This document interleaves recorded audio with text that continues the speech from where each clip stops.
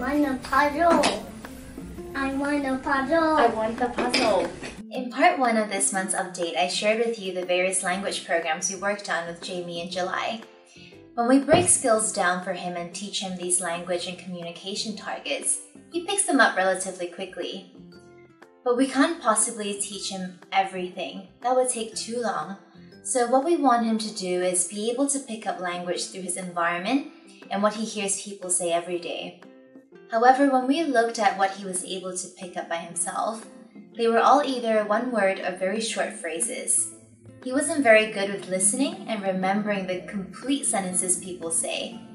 So to work on this, we also started a verbal imitation program towards the end of the month to train his auditory attending and memory.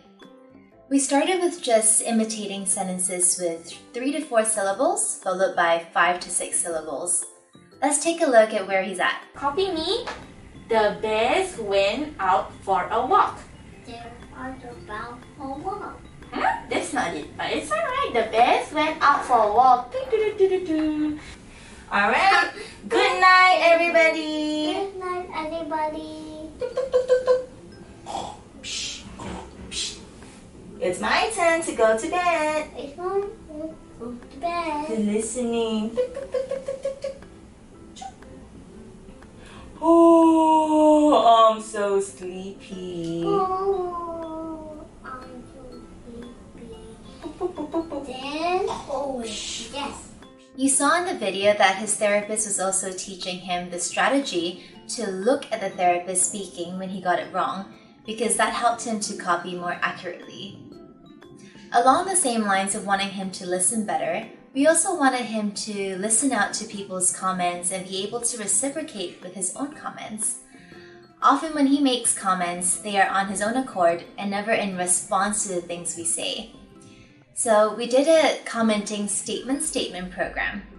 We started practicing this in a structured setup where his therapist makes a statement and Jamie would have to say a similar statement back. I am reading book. I am playing Heather cartoon. Oh, good telling me. Well done. Next slide. I am kissing birds. I am pushing the airplane. Oh, good telling. Moving forward, we want to be able to apply this in a more natural setup, such as when we're playing toys together. Another goal we have for Jamie is to develop more awareness around the disruptive behaviors he engages in, and instead learn certain cool behaviors that he can display in those same situations. We called this the Cool and Silly program.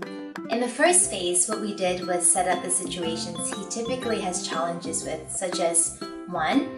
When he is unable to communicate what he wants. 2. When we change the way he's playing something. 3. When his requests are denied. And 4. When we are unable to fix something the way he likes it. Then what we do is we get him to watch us act out certain cool or silly behaviors in these situations. And he has to identify if we are cool or silly. Let's take a look. I want the video. Okay, this one? No, I want video. This one? No, I want the video. No, video. Alright, let's see. Was Amalia being cool or silly? Silly. Silly. Is it this No, one? I want the video. Oh, is it this one?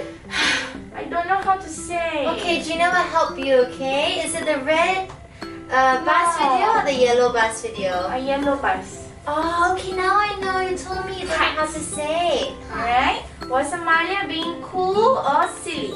Cool. Cool, yeah. Why is Amalia cool?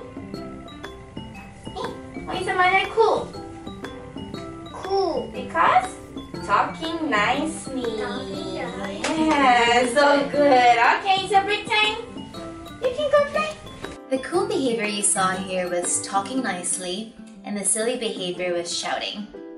Besides that, they are also working in Jamie identifying other kinds of silly behaviors that include kicking, throwing, flopping on the floor, and other kinds of cool behaviors such as asking for a hug, sighing, or saying, I don't know how to say it. The last thing I want to share with you is a food tolerance program we started this month.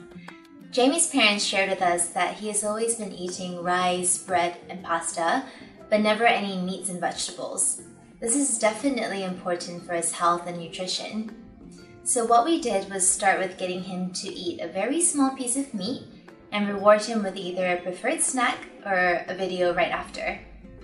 Then we eventually increased the portion size and also reduced the frequency that he got his reward. Is it? Wow! Show me finish. Ah! Can I see ah? Finish! Good boy! There you go. You get the iPad. Let's eat. So good. Yum yum. Not so bad, right? Nice? Nice. Can I see? All done? All done! Well done! There you go. This is going to be an ongoing program to expose to him to many kinds of meats and vegetables and also transfer this process to his helper and parents. I'm looking forward to sharing with you about this in the upcoming months.